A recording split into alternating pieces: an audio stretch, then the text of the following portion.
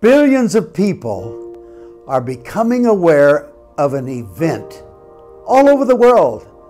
It'll be on television, it already is. It's going to be something that has to do with one city called Rio de Janeiro. Rio. They're all saying, "Are you going to Rio?" And people are coming by the thousands and hundreds of thousands to Rio in the middle of August. In 2016 is a big year. Don't miss out on what God is going to do as well. Christians are coming together, many organizations, and as they come together, they are going to have Jesus as their focal point, and it's Jesus for all. Think of what it means. Jesus said to go into all the world, so we're to go to every nation. We're to disciple every nation. Guess what? All the nations are coming to Rio. I first started, I saw the Olympics for the first time in 1960 in Rome. And I like swimming and diving, so I went to that event. That's the only one I saw. And as I was sitting down looking and watching, I started talking to the man next to me. And it turned out his name was Vasil. And he was from Moscow. And I said, "What do you do?" And he says, "I'm a diving coach." And so we made friends. 1960 was Cold War. And he invited me to come to Moscow. And I was there the next year as his host to me and at his invitation. I got to swim with the Olympic team from the Soviet Union at that time. And dive a little bit, and I was not good, but I got to do that. And then I got to talk to him about his own soul's welfare. And his wife, he said, "I want my wife to come. She's an engineer."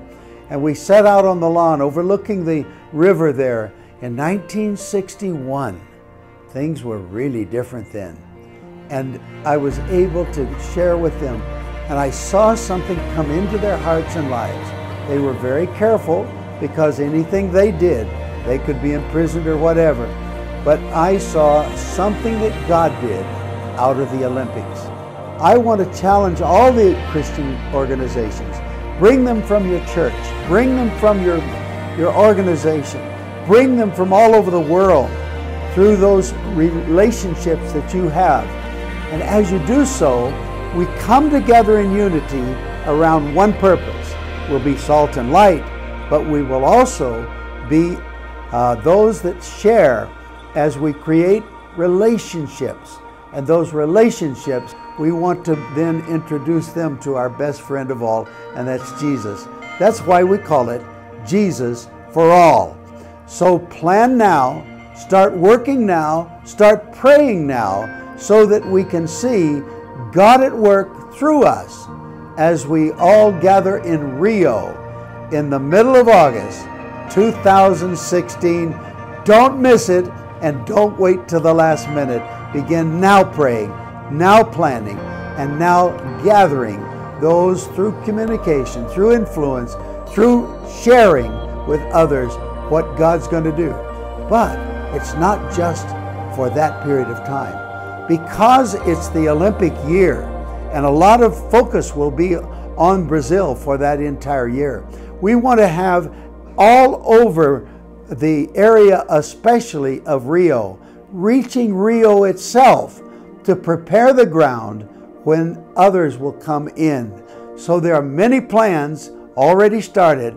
Get vision from God, and what Jesus says, have faith, because faith cometh by hearing, hearing by the word of the Lord. And what He shows you to do, have the faith that it will be done and it will be fruitful.